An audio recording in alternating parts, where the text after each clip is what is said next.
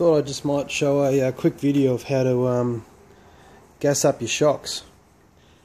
Now, the most important thing you want to do is make sure your shocks are at full droop. They're not designed to be gassed up, compressed, or at ride height. So first of all, jack your car up, and yeah, you go from there. First of all, we're going to take the valve cap off. Get down there. Now, we've got like a Schroeder valve set up here, where we fix this to the valve on the remote reservoir.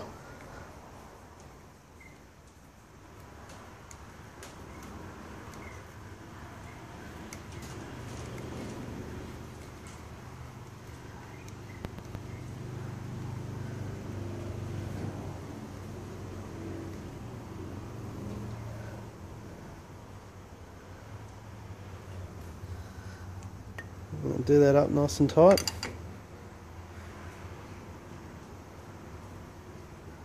So we get no leaks.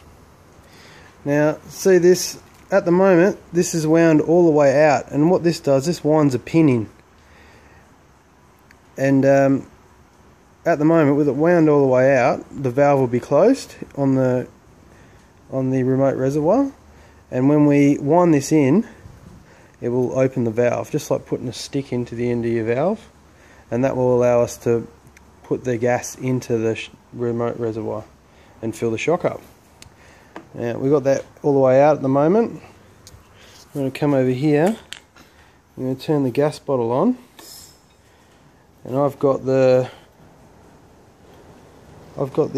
it set up for, I'm going to put 200 psi of pressure into the shock.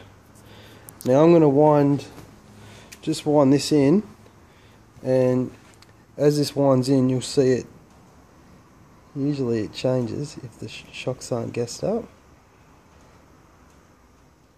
These actually got gas in them. I've just been going around checking them all. Right, so that's gassed. That's with this wound in. I'm going to wind that back out now.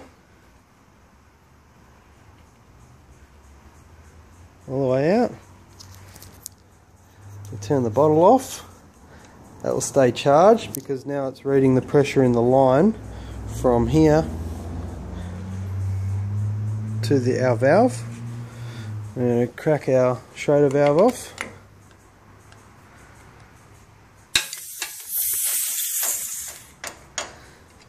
And our pressure's back to 0. And that is how you gas your shocks. Thanks, guys.